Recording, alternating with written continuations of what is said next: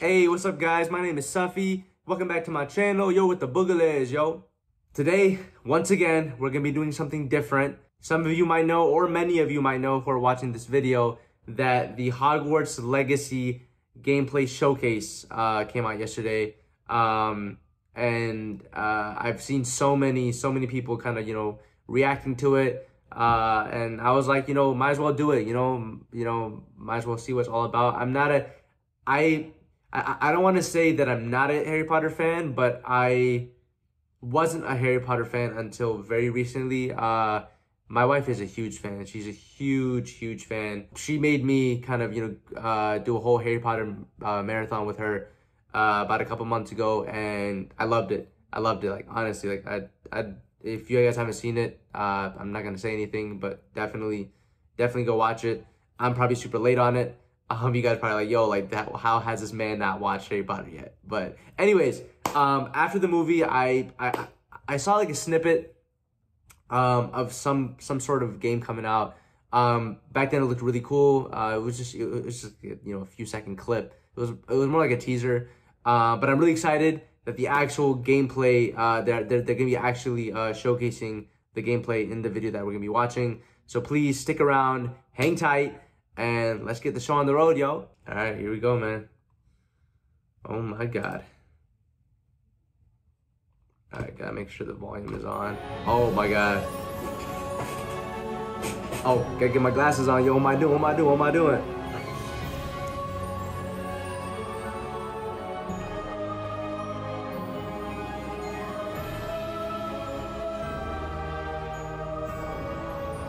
Oh man, I am excited.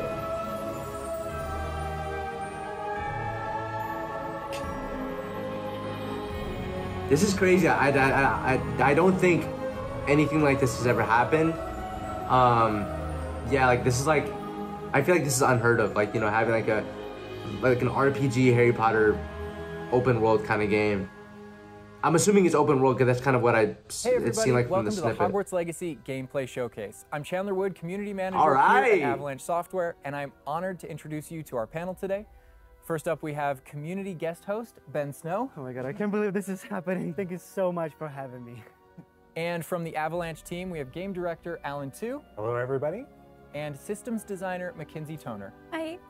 And finally, just off screen capturing gameplay for us, Andrew Coram. I just sneaking in. The open world via broom flight.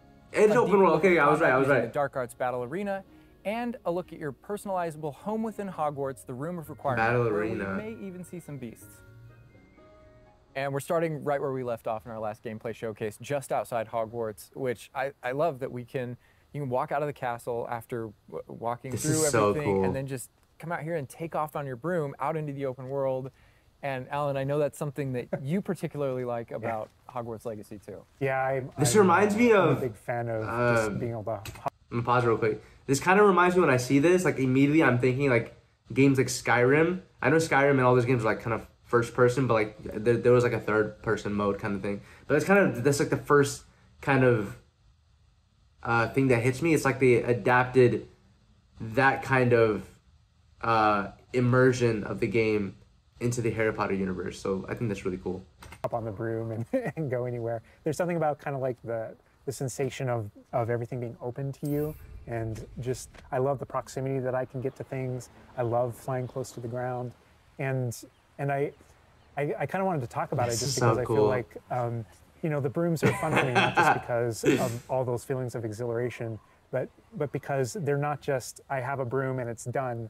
I actually kind of like some of the mechanics in it. So you see in the lower right, there's a meter there, and occasionally as Andrew's kind of flying up or flying down, you might notice it draining or not. And this isn't the present day where all the broom technology is well known and advanced and everything that we know and love. This is an earlier time where they're still trying to figure out, we're not at the 3,000 yet, we're at the 11. So. Oh my goodness, I'm just so speechless right now because this is just so beautiful. The world just looks so. By the way, the broom, is that like the only one, or can you like upgrade that broom to go faster? Yeah, so we have shop in Hogsmeade, actually a broom shop. And so that sells a variety wow. of different brooms. And it was important to us that the player could customize themselves based on their own aesthetic. So they're purely cosmetic, but if you talk to the shopkeep and help him out, he'll actually sell upgrades. Yeah, That's those, pretty those cool. upgrades will Gotta make admit. it so that where normally the broom, you can only fly, you can only go at max speed. It's kind of like a turbo meter down there. You can only go at max speed without the meter going down, kind of closer to the ground. And as you raise into the air, you'll notice the meter drop. And so those upgrades will allow you to I see now. increase that Okay, distance okay, from the okay. ground. And I couldn't see the broom meter owner before. at the sporting goods store in Hogsmeade is trying to perfect the broom and get better at it and know it better. And you can participate that and get better and better brooms through that. And I love that that mechanic encourages you to actually explore the world and kind of stay close to the ground. It's not just a travel mechanic, point A to point B. You're not just flying high over everything, although it is beautiful, something I really love doing, but as well, there's lots to explore on the ground, and so kind of keeping you down at the ground level. And to me, it feels like it's got this kind of surfing vibe over the. Oh my God, like I'm just like I want to snatch the controller from Andrew right now because I want to go to the mountaintop, I'm going to that forest and to that hamlet or Honestly, like what he's saying, I definitely feel that. I love, at least from what I'm seeing, I love the mechanics of the broom. Like it just looks smooth. It looks nice.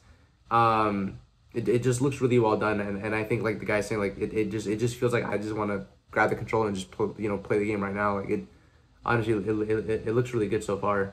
I don't know if that's how it's called. I think that's what it is. No, it's awesome. We're actually gonna land here, and I feel like that you call it a hamlet is just perfect, just because that's what we refer to it as.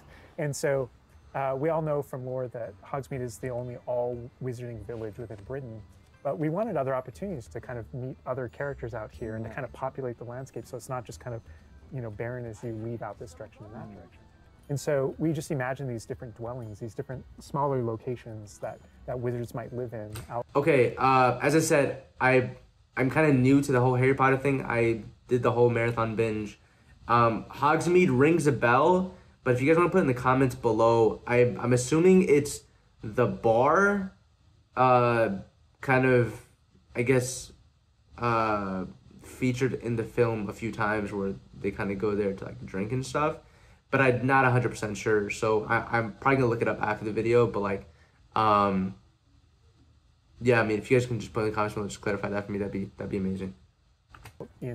Because they just mentioned it a few times. It's those, and so we refer to those as hamlets, and they're opportunities to learn those wizard stories, how those different locations have kind of like learned to live, what their relationships are with characters at Hogsmeade and Hogwarts. And so they're both quest opportunities out here and a chance to kind of get to know more of the area, even beyond Hogwarts and Hogsmeade that we've already experienced. And you'll also notice on the mini-map, like lots of little icons. Oh wait, is Hogsmeade? Okay, so is Hogsmeade? It's, from the perspective of the movies, is that the place they kind of go shopping before heading to Hogwarts for that year?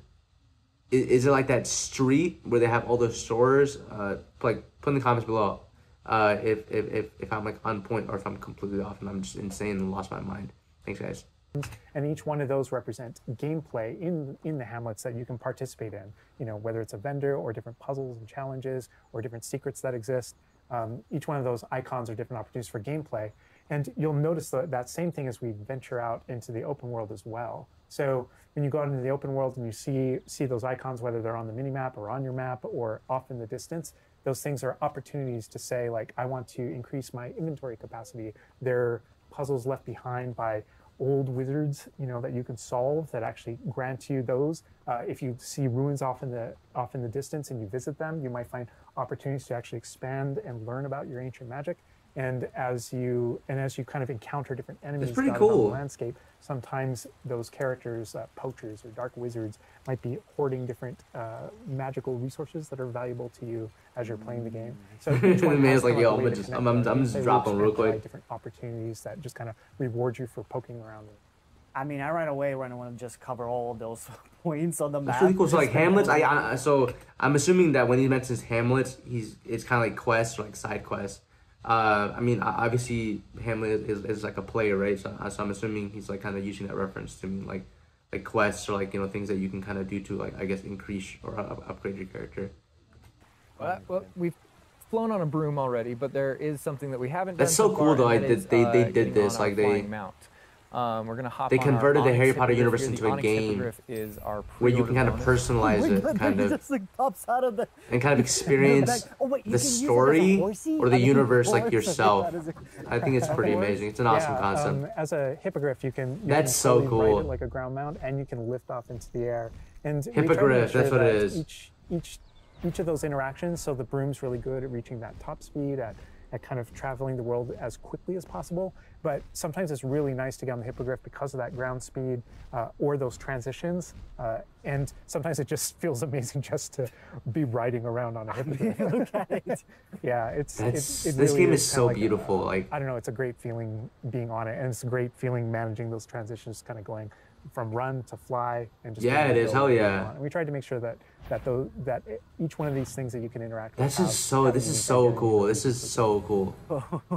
And oh my god, like I see like different like areas, like a swampy area. By the way, can you go to like entire map anywhere you go? There are regions that are like locked from you? Yeah, or, as soon as you, there's kind of a moment where the world kind of opens up to you outside of a good Hogwarts question. as a student, and right from that moment, early on in the game, you can go wherever you want. And so you might find more difficult challenges in different areas. And Feels like a you'll see scary different kind of spots as place. Andrew's moving around. A lot like of you dark mentioned, wizards swamp. probably hang out, to be honest. We have got like a coast, and we've got different types of environments out in the world just to kind of pepper your experience, so reward cool. you for exploring, keep things fresh.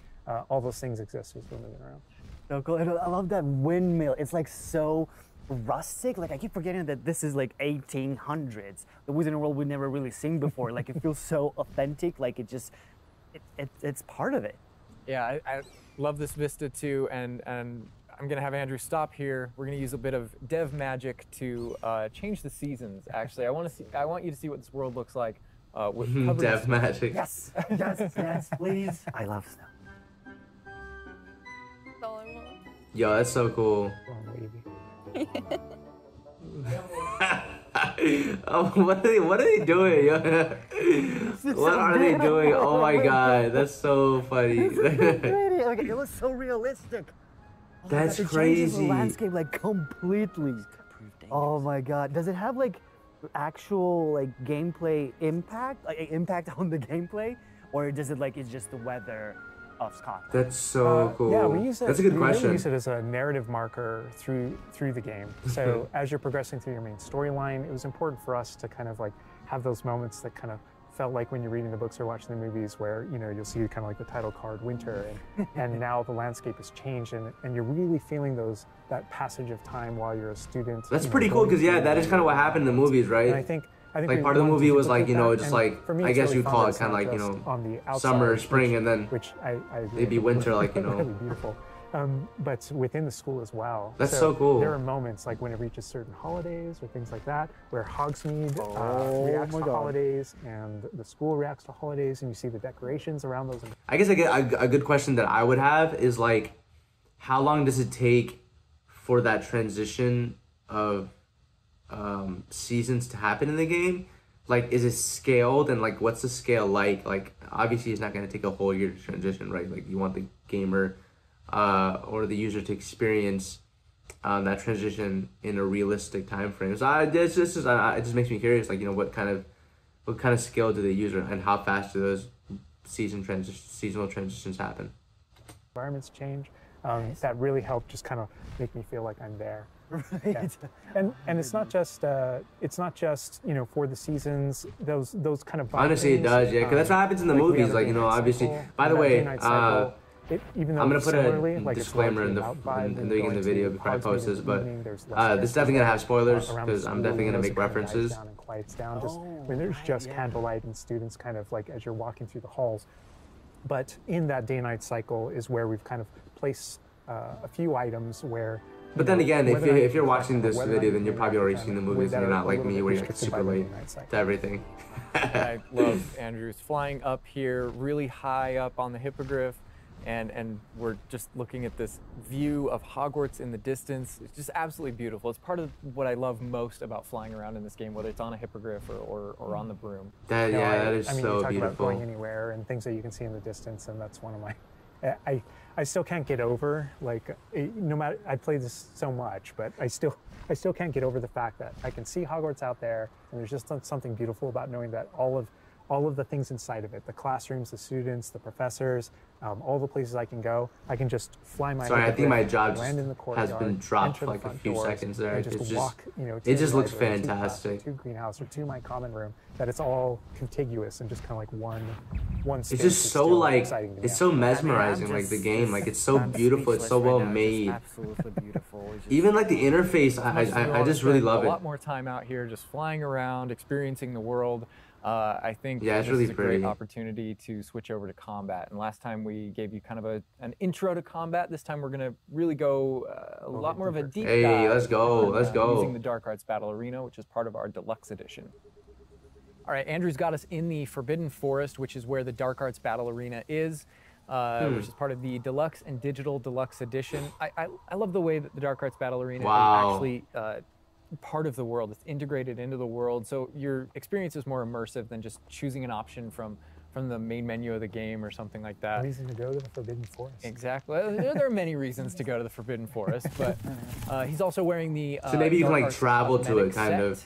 and You can like travel to the Dark Arena pulling set, out just the like, Thestral, just which kind of, I think that's what he's is saying. part of that Dark Arts pack from the Deluxe and Digital Deluxe Edition. So we're going full Dark Yo, Arts the here. Thestral, bro. Good. That's what I doing. Honestly, I loved But I it when like they this, introduced this it. Battle Like Arena. It is only a great Luna place to could like show off, could like see the really combat in a Thestrals, but big way, like because it was it really unlocks cool. some That's like a super cool concept that abilities the for you movie's and, kind and of allows you to really play kinda around displayed with or combat illustrated. in a deep way. And is this like the only arena like this in the game where you can like practice? And Yeah, do- so in the base game we have 2 combat arenas normally, and so everyone has access to those. And each of the Hey guys, thank you for watching the video. Unfortunately, I'm gonna have to stop it right there. I'm definitely gonna go back and watch the entire video on my own and possibly do a reaction to the rest of the video. But thank you for your time. Thank you for watching. Please let me know what you thought of my thoughts and my reactions of the game. I'm so super excited about for this game to come out. I don't know the exact date. If you guys know, please put in the comments below. Please like, subscribe, follow, hit the bell. Do everything that YouTube asks you to do, and let me know in the comments as well what else you'd like for me to react to. I love you guys, and see you guys next time. Peace.